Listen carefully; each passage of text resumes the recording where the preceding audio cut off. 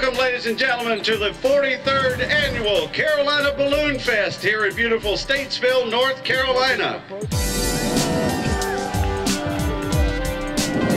They call it one of Iredell County's most visited celebrations and the second oldest continuously running balloon rally in the country.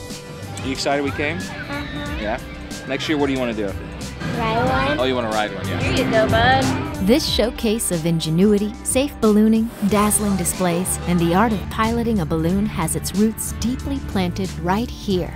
It was a lot of activity in ballooning that really centered on this state and this town of Statesville.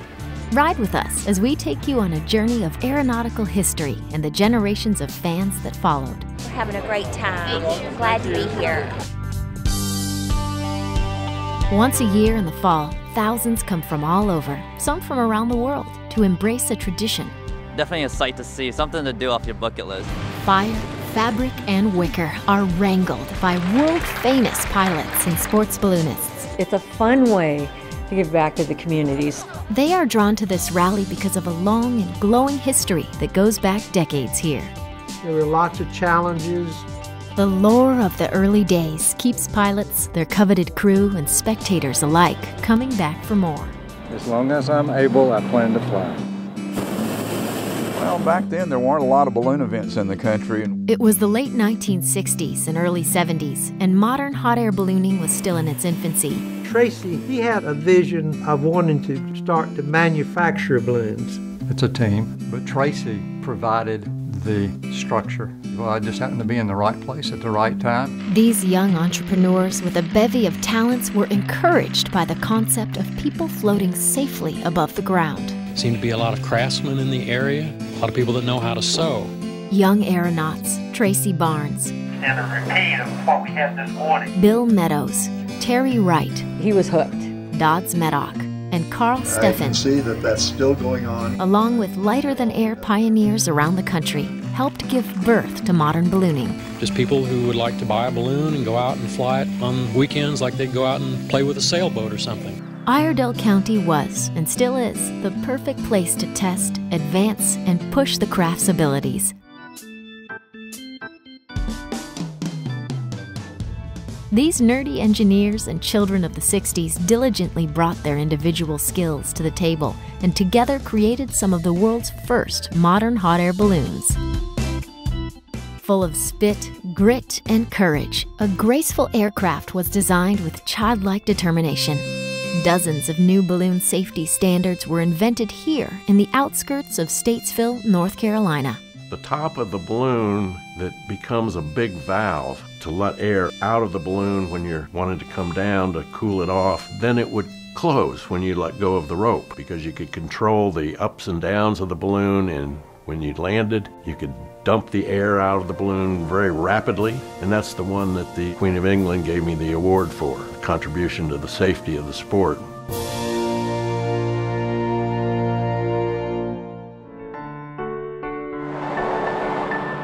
If only these fields could talk.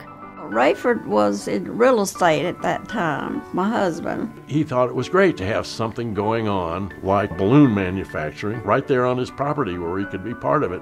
We had a lot of fun. 1973. $50 a month is what we made the trade on, and he mowed the grass. It was in an old, dusty chicken house at the foot of the Brushy Mountains where pure magic happened. Enjoyed every bit of it. But it really worked good and had some nice fields around it where we eventually had the rally. We were just out there flying and having a good time. It was our reunion. Demand created the East Coast's first flight school, training brave souls to pilot their passion. If you got a good training school and you've got balloons for sale that they can actually touch and see and take home with them, you're going to sell lots of balloons, and we did. And we're now part of this very special club. Word of these lighter-than-air giants raised the curiosity of farmers and neighbors around the region. So the buzz just was created because they had never seen this before. Just the simple fact that we flew the balloons and they started flying all over the county. Within a couple of years, the crowd started showing up in the press. And it just gradually evolved into more and more balloons, more and more people coming. And today, modern hot air ballooning has spread around the world. I mean, everywhere. Even Malcolm Forbes, how nice it was to meet him and his 2 sons. For almost half a century, Carolina Balloon Fest has excited its fans with many memorable moments, like the Balloon Walker, John Ninomiya's unbelievable cluster balloon flight, Tracy Barnes' solar balloon, surprising special shapes, our famous balloon glows, and so much more. And it's just a wonderful thing to be a part of. Our must-tell story still burns bright and prompts us to never forget those early days and the creative minds who shared their passion with the world and with this small American town. So thousands of people over these 40-something years that have come, that have gone back to their communities and talked about what they just saw. And today, which would bring more people back. And no matter the rough times, it was quite a journey. This community would never, ever let this festival drift away.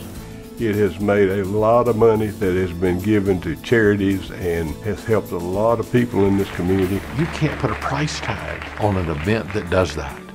It's just great to see it and great to know that my dad maybe played a little small role with his love of flying and helping Tracy get his business up here. That band of brilliant thinkers who forged something phenomenal in the world. Rayford is one of the key reasons that Tracy went here rather than Greensboro or some other city. And their creativity that evolved into Carolina Balloon Fest, the exciting celebration that put Statesville on the map.